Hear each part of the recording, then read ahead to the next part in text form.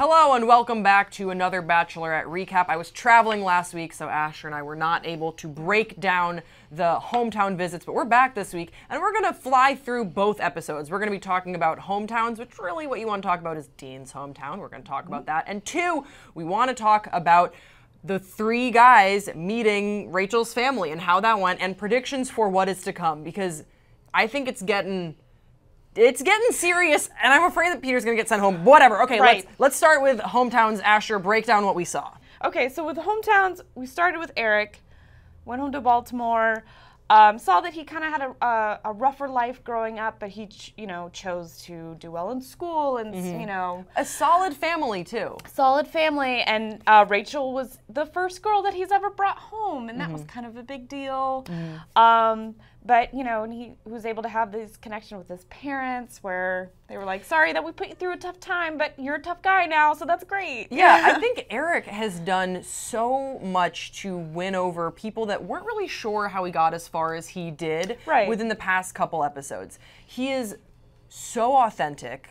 I think that every time I see him on camera, I'm reminded that I wonder who submitted him for this show, because it seems so out of his comfort zone. That said, he has been rolling with it incredibly well. He came in with a healthy degree of skepticism, sort of wondering, like, why is she always going on dates with Brian and Peter? It's pretty obvious who her favorites are. Why am I even here? This is a waste of my time.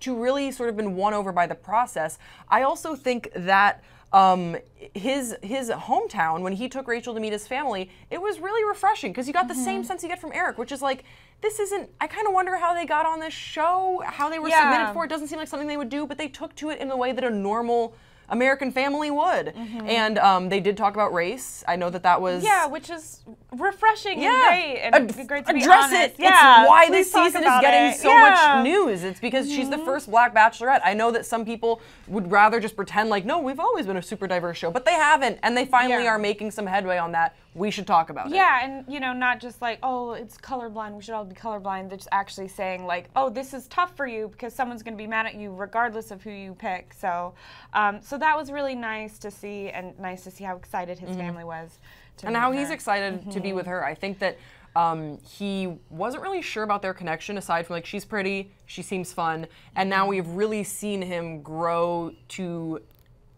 have feelings for her, and that feels like one of the most like authentic, genuine. I keep saying the same words that they always say. Connections, and now let's juxtapose that with Brian. Right, Brian. Who brought his his girlfriend. I'm sorry, mom. I'm sorry. Right.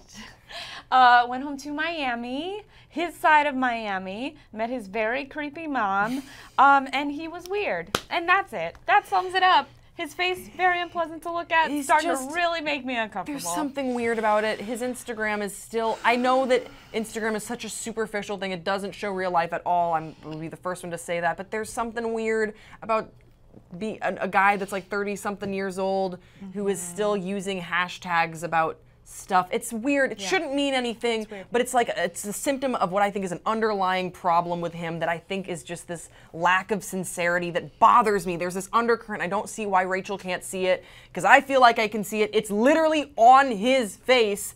I read an article somewhere that said we shouldn't be speculating on whether or not he has cheek implants, and that is fine. We shouldn't. We can move on from that. But I just told you the title of that article. Yeah. So. It doesn't matter, but it's fucking, all this stuff adds up for him being so weird and something strange about it. We're supposed to ignore superficial stuff that could be an indicator of something really not cool going on within him. He feels like he's the sort of guy that's going to snap in a Lifetime movie. That's a great description. Yeah, he's definitely like, he was the perfect man until he wasn't. And straight up, if when his mother dies, he's going to have like an Ed Gein shrine to her. Oh, true. Very true. Just a lot of mom furniture. A lot of mom Murder with Friends. Murder with Friends, the Bachelorette edition. So that was that. Brian's creepy, whatever. Let's move on. Peter, his hometown. What did you think? His hometown, I like how 8 out of 10 of his friends are Black, apparently, which he'd like to point out. And, but yeah, his family, also very nice, made sure to let Rachel know that he is ready for a commitment, not necessarily that he's ready for marriage. Yeah. But he is ready to be a father, and Rachel is stoked about that. Yeah, it's a little strange where they asked the mom stuff where they were like, so she was like, is Peter ready for commitment? Absolutely. For the rest of his life? For sure. Does that mean marriage? No, maybe not. It's like, wait, what? Where did this go? Is he ready to be a father? Absolutely. Is he ready to have a mother of a child? No. Yeah. Single father. Like, he's ready to be a human for the rest of his life. It's a lot of contradictions. That said, I think that just comes from a place of Peter also, another reason why I love him, having a healthy degree of skepticism about the whole process, similar to Eric. Right. I think Eric has sort of bought in a little bit now where he's like, okay, I've never been in love before. I do have these feelings for this girl. I could propose. Peter has been in love before. So I think what we see from Peter is this feeling of, okay, at the beginning of every relationship, you think about forever. It's a totally normal thing to do. You think, can I picture myself with this person? Okay. That doesn't necessarily mean it's always going to work out. I'm sure that between you and I and between you guys, you can tell us about someone who, at the beginning of a relationship, you thought you could see yourself with them forever, and then for whatever reason, life happens, it didn't work out. It doesn't mean that you still didn't feel that way at the beginning. And I think that that's what we're seeing from Peter, where he's basically saying, I have these feelings for Rachel. They are real. I want to acknowledge them. I want to see a future with her. That said, I don't know if that means marriage. How can you know? Right, yeah. After 8 or 9 weeks, you're not ready to get engaged. What's wrong with you, right? Right. And now, without further ado, let's talk about Dean. Deanie baby. Poor Dean. Dean in Aspen, Colorado. It's the first time his whole family, or his immediate family, has been under one roof in 8 years. First time that he saw his dad in 2 years. His dad is now a Kundalini yoga. Has converted, is some type of Sikh Kundalini person, and it doesn't go so great.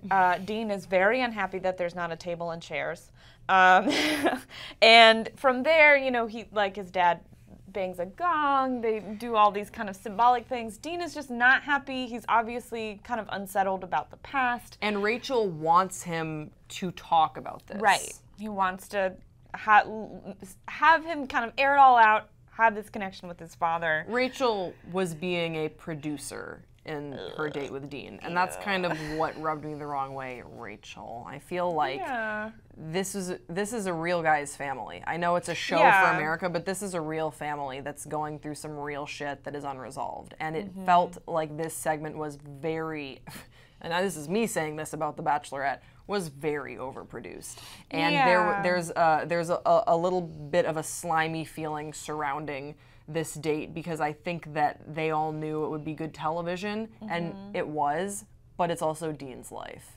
Yeah, and it's outside of the show. This has nothing to do with really doesn't have much to do with his relationship with Rachel, his relationship with his father following the death of his mother. Like, come on. Yeah, it was a little too forced. It was just painful to watch. And then in the end, Dean got sent home. And after he said, "I'm falling in love with you," Rachel says, "I'm falling in love with you too." Later. See ya. What does that mean? That means deuces. Yeah. But then she said, I don't know. I really don't like the treatment of Dean in this last episode. I'm hoping that he can have a great redemption story on Bachelor in Paradise. I think that that's something he deserves, because he comes across as a really sweet guy that just a lot of his stuff got aired out on TV, and that's got to be weird. But also, there is an argument. You put yourself in this position. You know what show you're going on. You might not know the underbelly of that show, but whatever. Now we are at the most recent episode, which was Rachel's sister can't travel. She's 8 months pregnant. So they met her family a week earlier than they typically would. And I think that it went well for all of them, save Brian. Right, yes. The family, family loved Peter, loved Eric. Once again, gave their blessing in a very obtuse way that they could, should the relationship come to that, you could ask for my daughter's hand in marriage. Rachel's dad did not participate in the filming of the episode because he is a district judge, and that's just not. Like, he took the decent career advice, and Rachel didn't. You can't do that. So it was just the mom and her brother-in-law and the uncle, that sort of thing. And Eric got the blessing. Peter got the blessing. I think Brian, did he get the blessing? I think he did, but no one believes that he loves Rachel. Yeah. And no one just believes that he's a genuine person.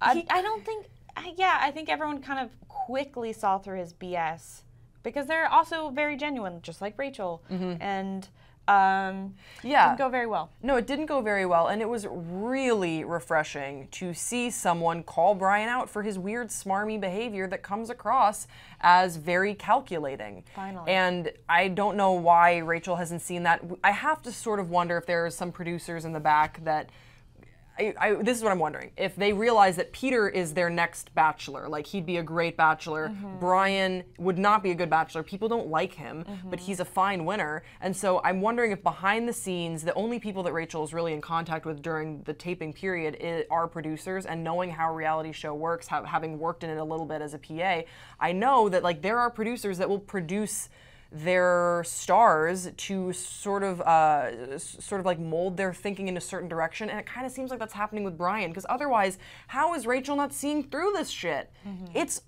He's full of shit. He's just full of shit. It's hard. Like no one talks or thinks that way. And I know it's be like, well, you've never been in love. Like, how would you know? I mean, I have been in love, but you don't know their love. You don't know their story. Yeah, that's true. But he hasn't done anything to sort of explain himself more than just like, I can't help how I feel. Okay, Romeo, like save it. I don't know. Am I just being a Scrooge? No. Okay. I think Brian rubs everyone the wrong way. Yeah, and I think they see star material in Peter.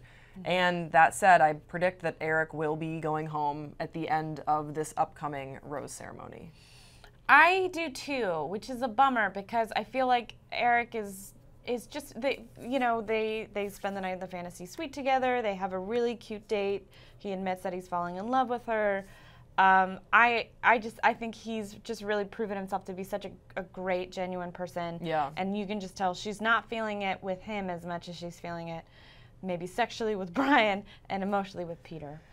And then it ends with Peter again not really saying that he's ready to propose yet, and that is really throwing Rachel off, and that's kind of where we end the episode. That is where we end the episode. So I would actually like to amend what I said. Okay.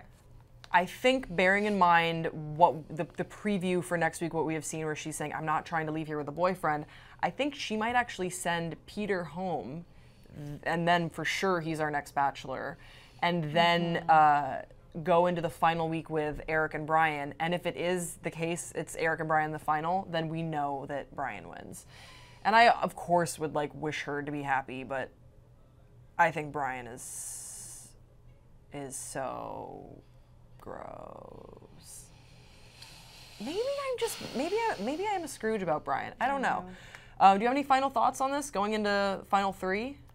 I've switched over to either Team Peter or Team Eric. Basically team anyone but Brian.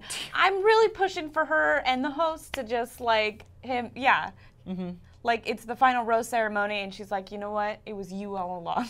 Yeah, it was you. What's his name? Chris Harrison. Chris Harrison. It was you. That's why I came back on this show. Right. Guys, we want to hear from you in the comments section below. What do you think about what is going on in The Bachelorette? Do you get a weird, icky feeling about Brian as much as we do? Are we being Scrooges about it? Maybe we are. Maybe. Who do you want to win? Who do you want to see as your next Bachelor? Don't forget to subscribe to this channel, and we will see you next time on Pop Trigger.